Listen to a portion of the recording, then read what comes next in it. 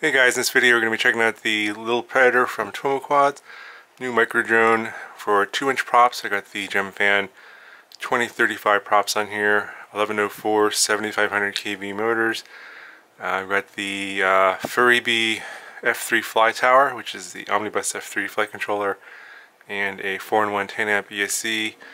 Got a RX2A FlySky receiver in the back here, and a RunCam Swift Micro. I also have a hacked 25 milliwatt video transmitter here. And then checking the weight here, we're coming in at about a little over 72 grams. So this definitely was one of the easiest builds recently. It only took me about an hour to put this together.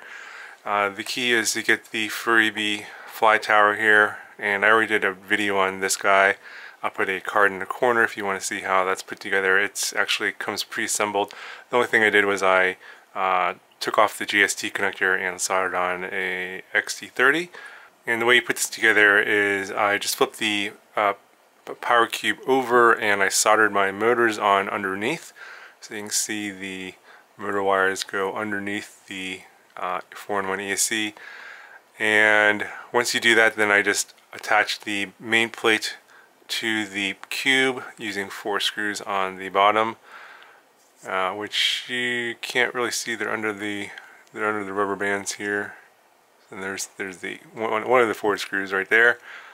So after you've mounted the motors and the power cube to the main plate, you build up the little pod here, which is a little top plate here, and then 2 side plates, and that's pretty easy to do. Just slide in. You have to use these standoffs here to hold the pod together, and it holds the microswift in place.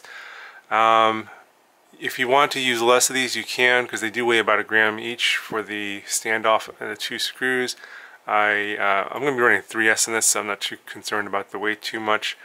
And if you want to use an all-in-one camera instead of the microswift, you have to move the standoffs in the front here, and you sandwich the camera in between the 2 standoffs for the all-in-one camera. Otherwise, the microswift just screws into the side here. There's an adjustable slider here. You can move back and forth and also adjust your angle.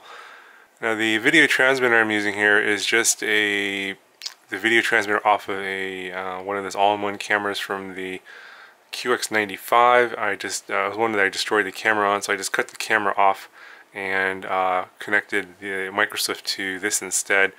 If you guys are interested in seeing a video on how to do that, let me know. It's actually not that difficult. But I have a whole bunch of these 25 milliwatt all-in-one cameras sitting around now. So I'm going to be sort of, instead of buying a bunch of VTX02s or VTX03s, I'm just going to repurpose these and get rid of the cameras and use the microswifts or the micro arrows instead and connect them to these video transmitters. So once you've built the pod up, you've got your camera installed and your video transmitter and your receiver, you just have to hook up the connections on the flight controller.